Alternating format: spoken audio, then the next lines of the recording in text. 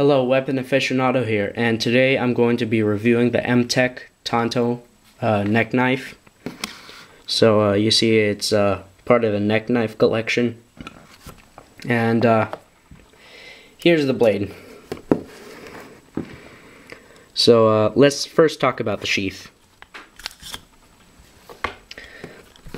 Sheath is it's some sort of plastic, maybe it's Kydex, but I don't know.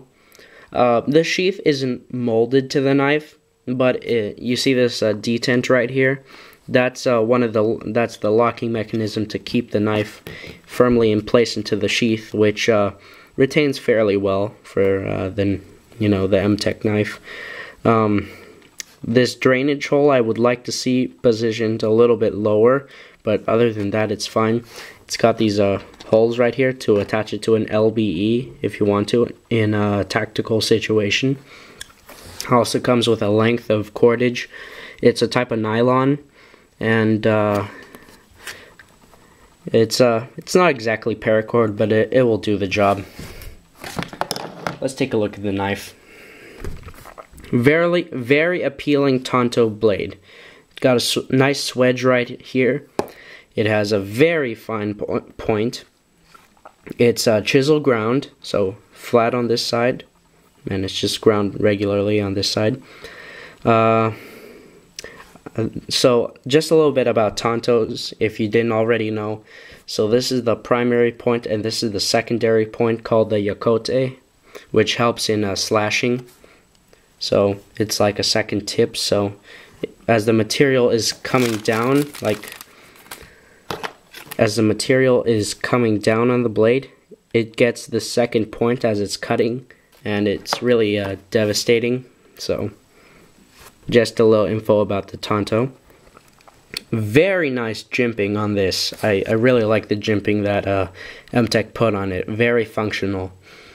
It's along the lines of Spyderco jimping, if if I could say that, but very nice jimping. So I credit Tech for that. I also like the thumb ramp. It also adds to the aesthetics of the knife. The handle is a bit bittersweet for me. I like how they wrapped it. I just don't like the nylon material.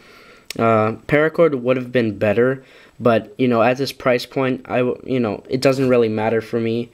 I'm sure this nylon cordage can survive some elements, so I wouldn't worry too much about that.